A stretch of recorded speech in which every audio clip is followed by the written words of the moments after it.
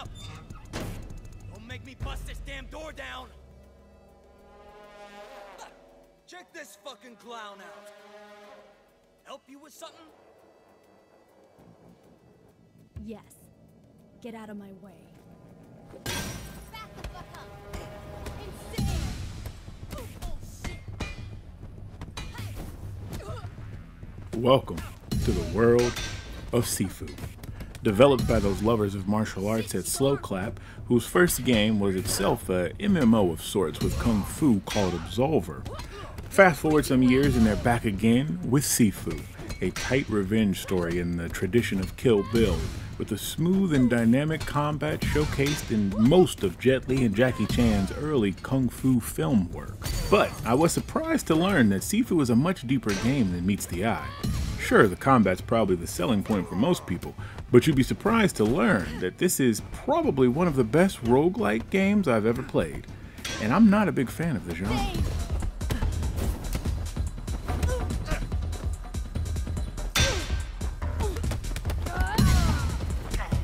While what is important to note here is that Sifu is not randomly generated as many roguelikes, but it is very much a game about trial and error, about perfecting your Kung Fu, which the game even asks in its marketing. The quote is, "If one lifetime is enough to learn Kung Fu." And after spending a lot of time with Sifu, I can say that it is most assuredly not. Sifu is a difficult game. Let's get that out the way right now. If you were fooled into thinking that this was going to be a fun beat-em-up like jaunt similar to Streets of Rage 4, which itself wasn't an easy game, you might as well forget that. Sifu can be punishing, but it is fair. In my time with it, I was able to tell where I dropped a block or I should have dodged instead of trying to parry. And while some games have a slow burn as they get more and more difficult, Sifu is just hard from press start, honestly. And in fact, it'll get harder as players take their character on this path of revenge. In the world of Sifu, players are put in control of either the son or daughter, the player may choose which, of a Kung Fu master who is ruthlessly killed in his home in front of their child.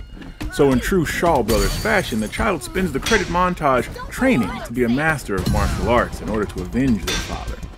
As the real game begins, players will start off 20 years old, fresh-faced, and trained to a razor's edge in order to enact the vengeance desired. In their possession, a magical talisman that allows the young warrior to resurrect from any fatal damage at the cost of aging up a predetermined amount of years. You see, as much as the world of Sifu remains mostly grounded, the magical talisman gives players an advantage over their foes. The ability to learn from a mistake on the fly and correct it, thus winning an otherwise unwinnable battle. The more you fall in battle, the more years each death will cost, unfortunately, ultimately leading to permanent death once the magic is gone at age 75.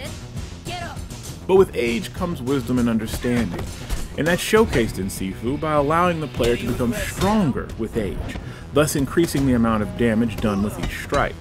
But, just like real life, with advanced age comes a body's decline, which is presented in Sifu by lowering the player's health. It really is a wonderful system that can be used to your advantage if skilled enough. Those players who spend the most time with the game and really learn the many unique combos, with over 150 attacks in all, will have a much easier time surviving at that advanced age where skill is required more than button mashing. But if players do ultimately fall, and they will, they'll be forced to restart the current stage at whatever age they began it at. So if you don't finish the opening level until you reach age 50 in game, then you'll be forced to play the rest of the game at age 50 until you ultimately perish.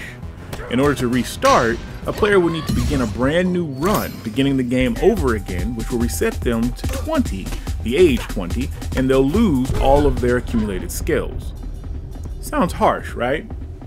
Well, in Sifu, as players progress, they'll find jade idols where they can purchase upgrades for their attacks, but also upgrades to their abilities, such as giving a weapon more durability. The catch-22 is that these upgrades aren't permanent and have an age cap. For instance, the durability upgrade is only available until the player turns 25. If not purchased by then, you'll lose the opportunity to acquire it during this run. Advanced combat moves can also be purchased permanently, but the cost is double and it has to be paid 5 times. So if an ability costs 750 XP points to unlock, you'll have to pay 1000 XP points 5 times to unlock that permanently. The plus is you'll keep that ability no matter how many times you die. So in essence, players are able to try various techniques before deciding if they want to use it all the time or not. As you can probably tell, Sifu provides a lot of flexibility where combat and things are concerned. You can tailor the game to your preferred playstyle based on these various upgrades. Personally, I prefer to use weapons as they max out the structural gauge faster, allowing for the use of a quick finishing move.